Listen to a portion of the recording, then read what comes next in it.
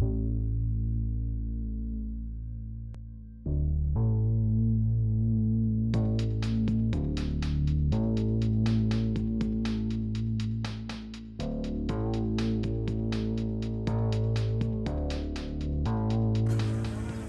up, guys? So here we are in my brother's 335. I'm fixing it while he's doing his drone thing somewhere. I don't know where it's at. Is that it? Oh yeah, it's right there.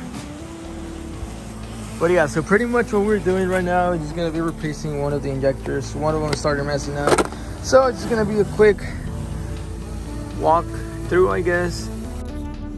And if you want to make things a little bit easier, you can just grab a E14 and then just remove this bar.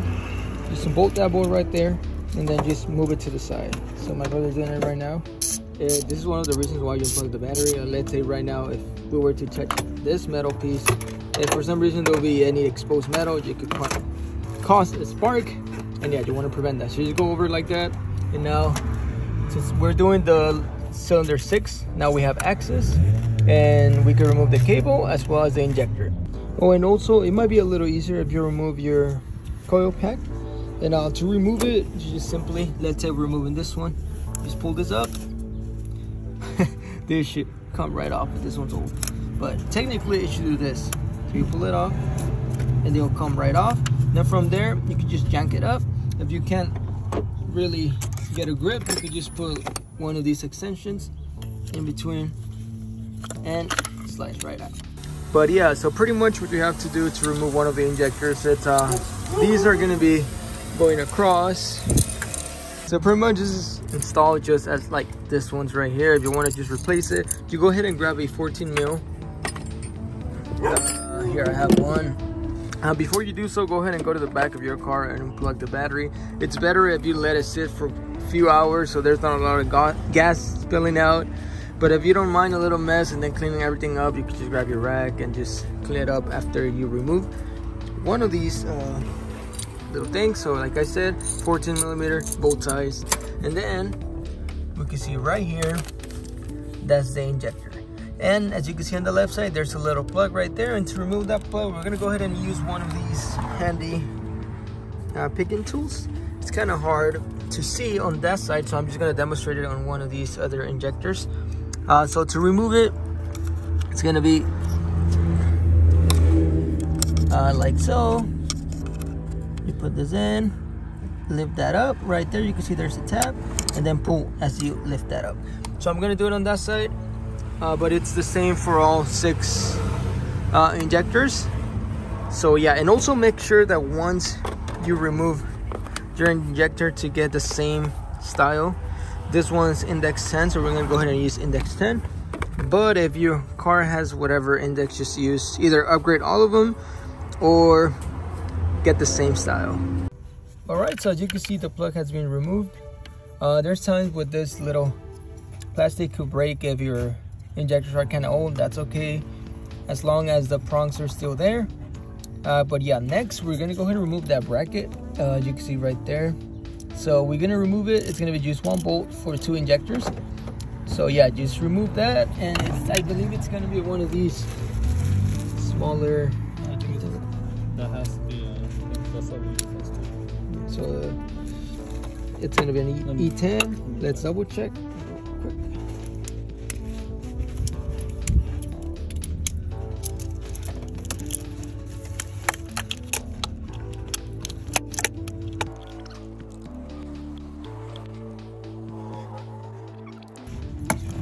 Okay, so something to keep in mind once you remove it, make sure you take note on the way this bracket is placed.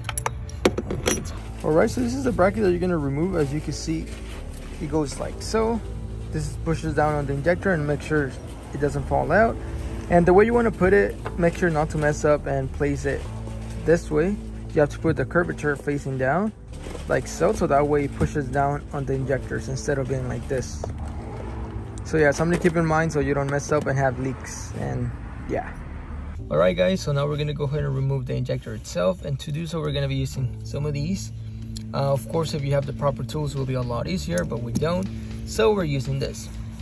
So just carefully, we're gonna remove this injector by making sure it's fairly tight around the wrenching area, so we don't touch the threads in case you want to reuse the injector or whatever. If you don't care about the injector, just take it out however you want. But yeah, we're gonna get a good spot, and we could just try to jack it, or if you can't, make sure you could, if you can't remove it, just make sure you grab something else to get a better grip.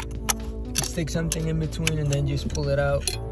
It's just kind of, yeah, it depends on the situation, but it seems like right here it's not too tight, so we might be able to just yank it out like so. So this one was fairly simple.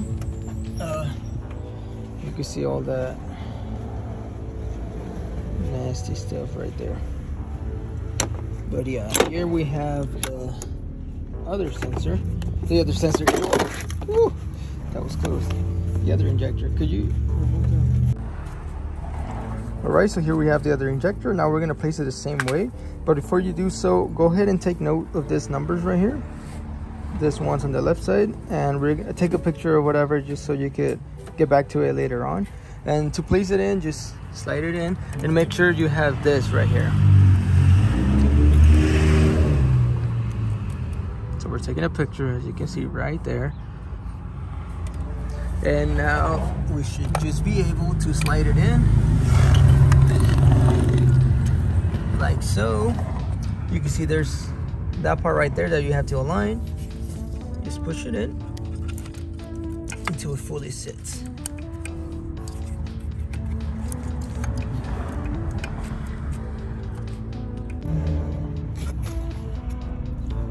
Okay, so once it's fairly in there, it's not really gonna move. It does move, but not that bad. Just press it as hard as you can without damaging it. And now after that, go ahead and grab your bracket. And like I said, make sure it's the right way. This part is kind of complicated. It's not the right way. There you go. So like this. And then, if you have a magnet, it makes it a lot easier. Or you can use a piece of paper for this. Alright, so as you can see right there, it's now sitting correctly. We're gonna go ahead and tighten it up. Make sure to get it really tight because it does push this down. So if it's not fully sitting down, it could leak some gas through here. So yeah, right now it's fully tightened. We could go ahead and put back the plug right there. And now from there, where is it? Okay, it's right here. So we grab this and install it. And before you install it, make sure there's nothing right here in between the threads, because I had previously there was a time in another 335 that I accidentally stripped the screws, and it was because there was some debris or grease or whatever in between. So just make sure you kind of pre-tighten it, make sure it's fully straight. If it doesn't go in freely, don't tighten it. You obviously don't want to strip anything with gas.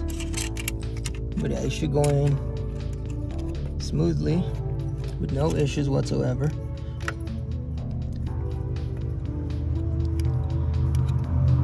So you can see it's tightened. It's becoming tight freely. From here, you can just grab your 14mm here it is, and tighten it up.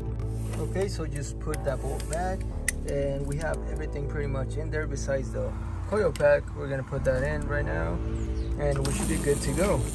All right, so now we're just gonna put everything back and go inside the car.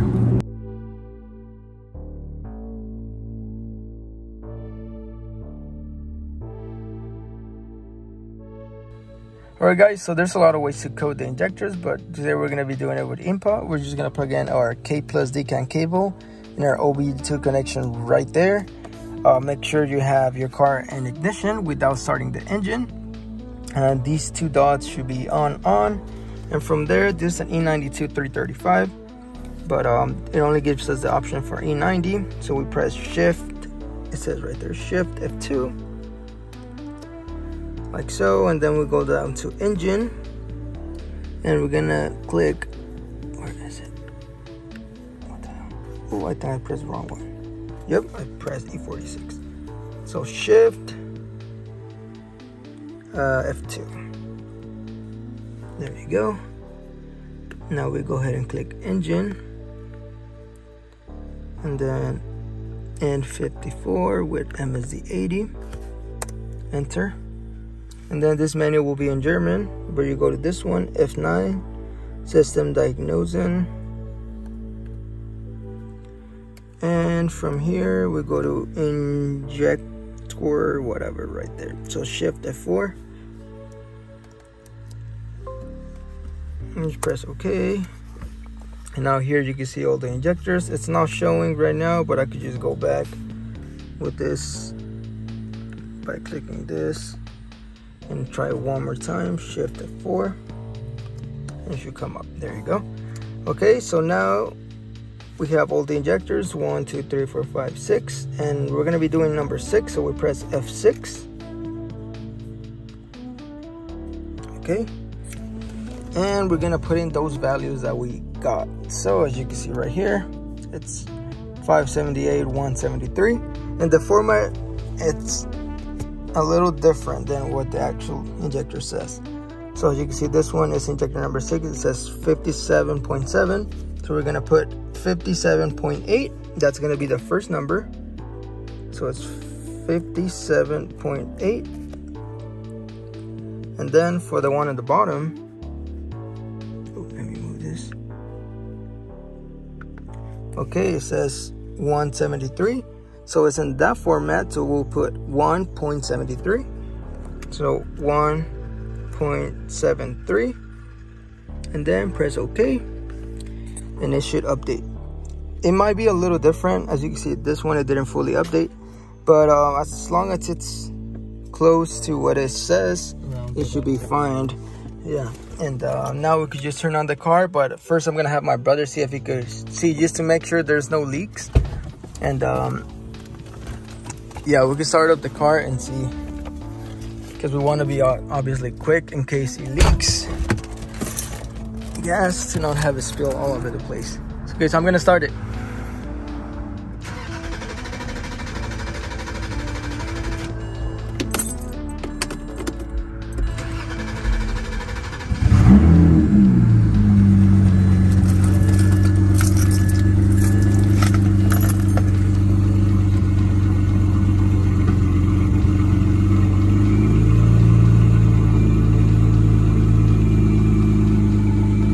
Good. Right guys, so it looks to be good. We're gonna let it idle for a while just to make sure, and then we're gonna go ahead and test drive it, and hopefully everything's back to normal.